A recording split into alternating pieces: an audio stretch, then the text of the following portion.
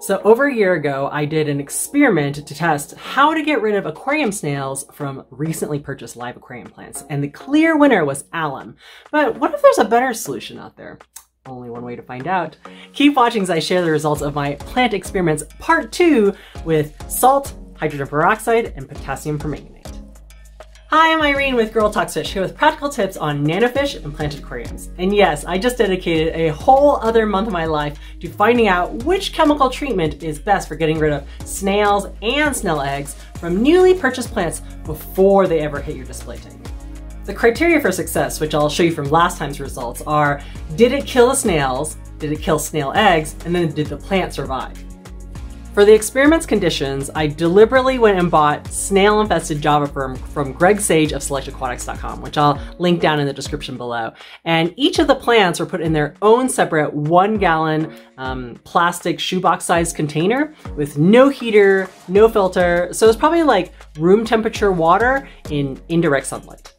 If the chemical treatment failed to kill the adults, it was immediately taken out of the running, versus if the adults didn't survive, I went ahead and kept them in the tubs for 1 month, manually doing partial water changes every 1 to 2 days. I basically would kind of tip the water out of the tub so only the surface water was poured out, refilled it. That way I would make sure that no baby snails got poured out accidentally and escaped my notice.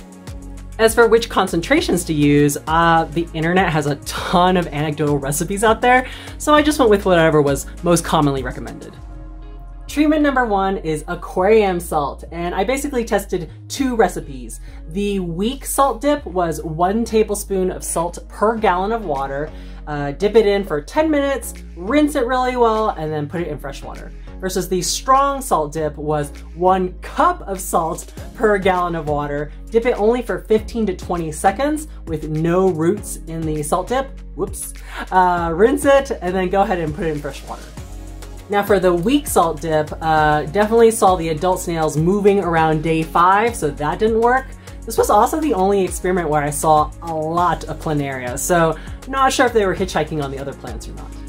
For the strong salt dip, unfortunately I accidentally threw away the adult snails before waiting long enough to see if they would revive, but doesn't matter because by day 9, I definitely saw that baby snails had hatched and the eggs were viable. So bottom line, neither of the aquarium salt experiments worked. Definite fail. For treatment number 2, we've got hydrogen peroxide. The 3% concentration is very cheap, commonly found at your local drugstore, and as you can see from the solid colored bottle, it breaks down very easily when exposed to light. So for the duration of the treatments, I tried to put those tubs in complete darkness whenever possible.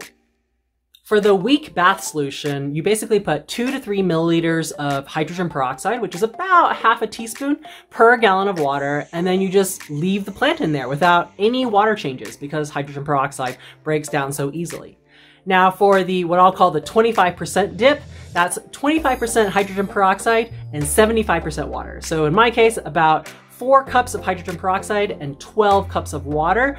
You're gonna leave the plant in there for about 20 minutes, take it out, and then put it in fresh water without rinsing, apparently. The final recipe I tried was a 50% dip. So 50% hydrogen peroxide, 50% water, dip it in there for 10 minutes, take it out, rinse it, and then put it in fresh water. The weak bath solution was totally useless. I mean, the snails were moving by the very next morning, which was like 7 hours later. I often see this recipe quoted when people want to treat their aquariums for blackbeard algae, but I actually had some BBA on this plant and it totally didn't affect it at all. It just gave it a nice tickly bubble bath. So maybe if I had dosed that concentration every day repeatedly for a week or more, I don't know, it would have worked, but as of right now, I would not recommend this recipe. Now the 25% dip was one of the first contenders that actually made it through the whole 1 month experiment. None of the adult snails survived, and then I never saw any baby snails hatch at all. You can see the egg sac blob things were definitely a milky color versus normally the viable ones have a clear blob with little black dots, or sorry, brown dots inside representing the baby snails. Now I did notice in this tub there seemed to be a lot of kind of plant debris that kept falling off.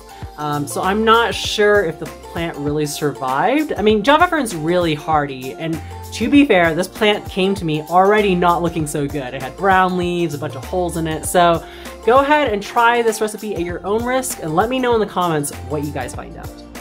As for the 50% dip, I actually did this experiment last year when I got some Myriophyllum matagrossens, which is this fluffy looking plant that looks like it's more delicate than Java fern.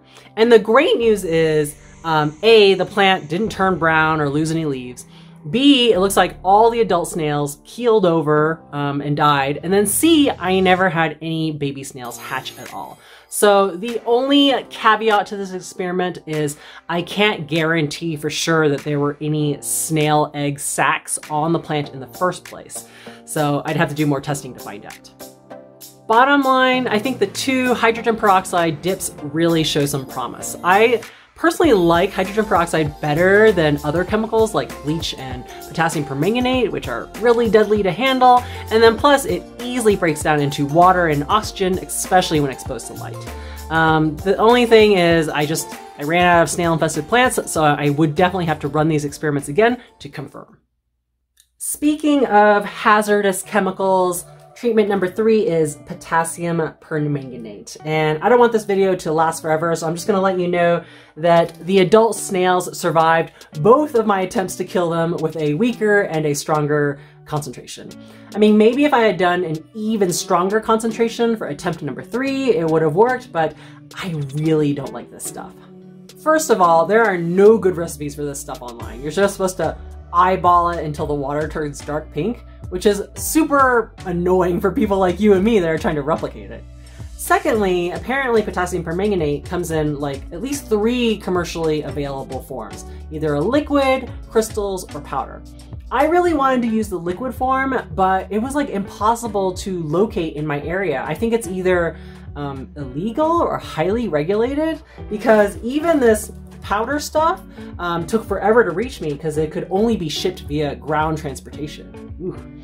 And then you can see on the jar, there's a bunch of like hazardous chemical icons and warnings at the wazoo. Apparently this stuff can be used to start fires.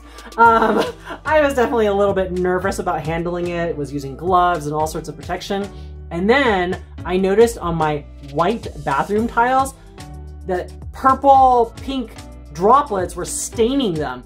It looks like when they were packaging this stuff, there was like a thin coating of dust on the outside, and if the jar came in contact with moisture, it immediately dissolved and started staining my bathroom. Great. Now I'm gonna have to find some hazardous chemical, I don't know, disposal place to try to get rid of this stuff. Ugh. Treatment number 4 is, yes, alum again. And the reason why is I had I thought this recipe was totally bulletproof, so gentle and effective, and then I completely destroyed a $20 bag of guppy grass that I bought at an auction. So, whoops. The experiment that I ran before was 1 tablespoon of alum per gallon of water, run it for about 3 days, and then you can rinse it and put it in the aquarium. However, what's the minimum amount of time that I can put the plants in the alum solution while still rendering the snails inactive? The results are, when I tried that concentration for 1 hour, it failed. When I tried it for 2 days, it definitely worked. And then when I tried it for 1 day, well, I think it worked.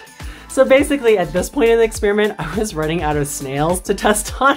So the plant and snails and snail eggs that I used were technically from the strong salt dip experiment, and I had already been through that. So to confirm and narrow down that window, I definitely need to do more testing.